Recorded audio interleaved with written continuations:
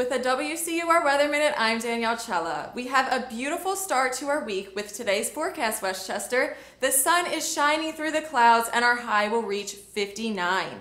And that's just the start of a warmer week ahead.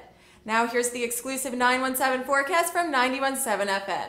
At 9 tonight, we'll have cloudy skies and 50 degrees. At 1 a.m., temperatures drop to 47, and by 7 a.m., we'll be at 48 degrees.